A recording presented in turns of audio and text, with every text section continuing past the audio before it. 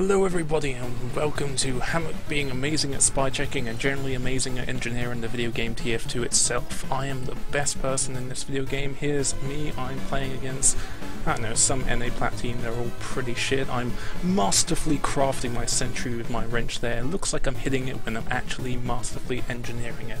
I noticed there's a spy around because I'm a god at game sense. I fire a rocket, BAM! The spy is dead.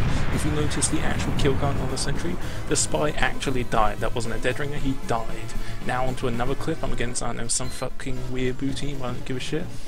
I'm putting this amazing sentry spot. I don't usually put this in other videos because it's secret. It's the best strats, like if you guys all the shit strats. Here I'm just clicking around the place, there's an enemy game behind, he's gonna die anyway, my team is totally on that.